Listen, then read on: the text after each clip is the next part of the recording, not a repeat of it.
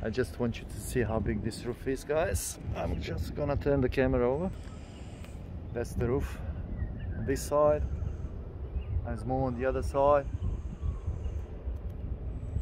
with all the awnings around it, and this side too. So today's first day pressure cleaning, prepping this roof for spray painting. We're gonna use a different product for this time. That's why I'm recording this video, so you can see the difference between different products as well. So stay tuned. And before I forgot, don't forget to like, share and subscribe for us.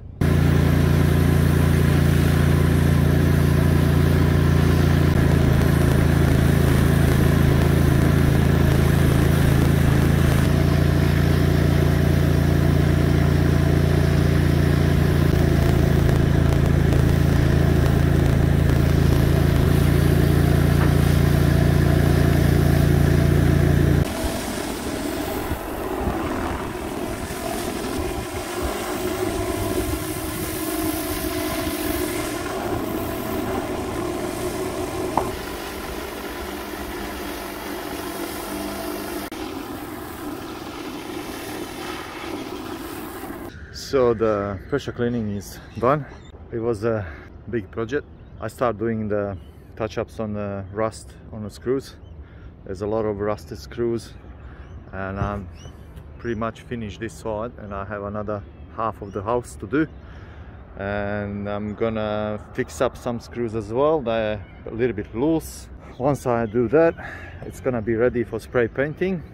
1 sealer and 2 top coats. As I mentioned already, we're gonna use a different product this time. So this is the product that I'm using for touch up on a rust on the screws. It's a rust converter, and that's what it does. So far so good. Gonna continue having fun by doing this massive roof, the biggest so far. That's the right side, and that's the left side. As I said, big roof.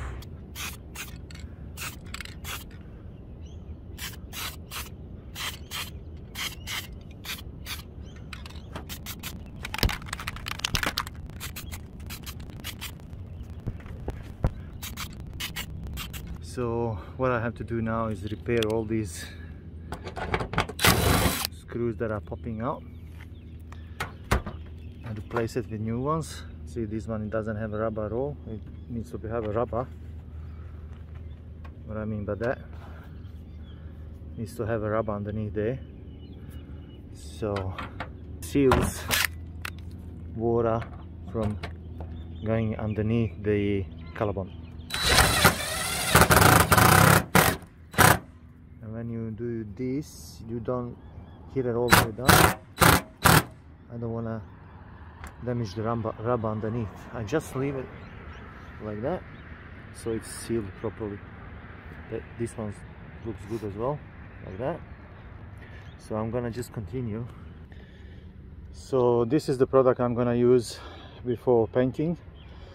Spray and walk away to kill all the mold and moss that's been on this roof. And there's been quite a lot on this side of the roof, where the sun doesn't get too much.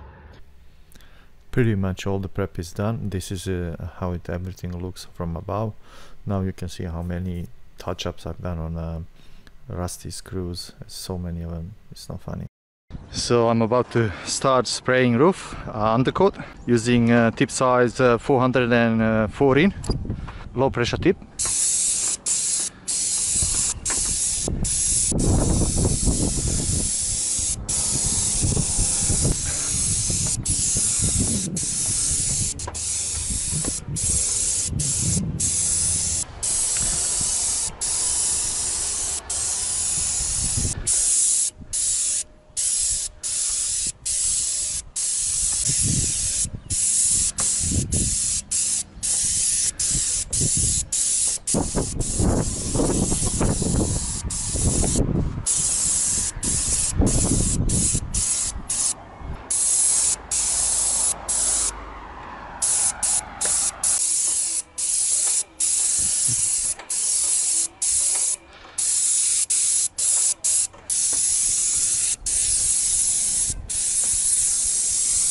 coat is done, pretty much it looks like it's all finished and it doesn't need any painting, and that's how good this undercoat is, guys.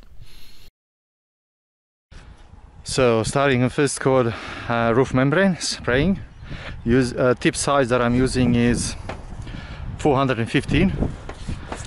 So this is a low pressure tip, about 1800 PSI. So here we go.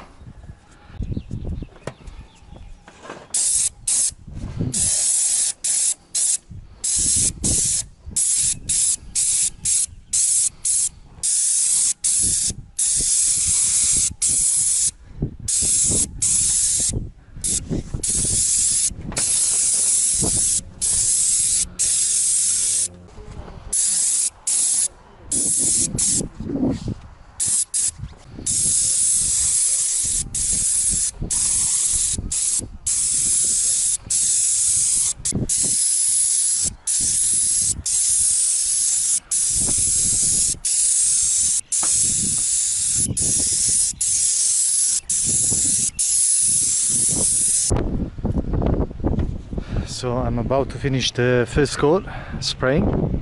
It's not pleasant to work on this wind, so I'm just gonna finish it up and knock off. We used about 5 drums of 50 liters for top coat and 5 drums of paint for undercoat. So yeah, so far 10 and another 5 that will make all up 15 drums of paint for this massive roof.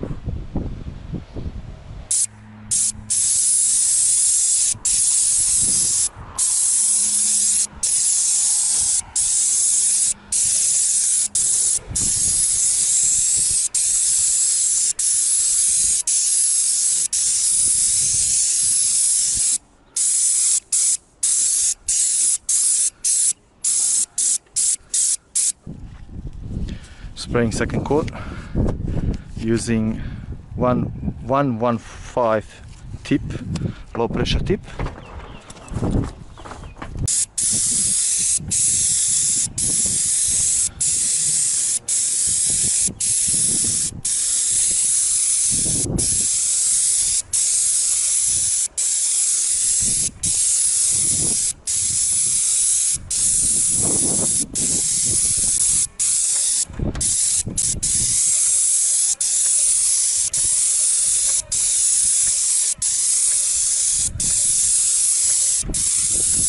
As I mentioned at the beginning of the video, on this project I've used different products.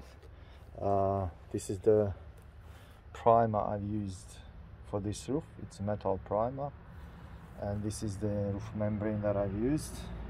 So anyone asking what's the name or what's the color, that's the color. Product wise, this is a really good product to use on metal roofs, especially this primer. It's so good. I'm very pleased with this primer, Roof MX primer, and it's very thick primer. Same, it's got same thickness as paint itself, as a roof membrane. It's very plasticky like, and it sticks to the roof very well. And these are the steps. If you want to know the steps how to do the roofs, you get one of these brochures from the paint shop that sells the roof paint, and you have steps here for tile roof or metal roof. This is the metal roof steps, what needs to be done.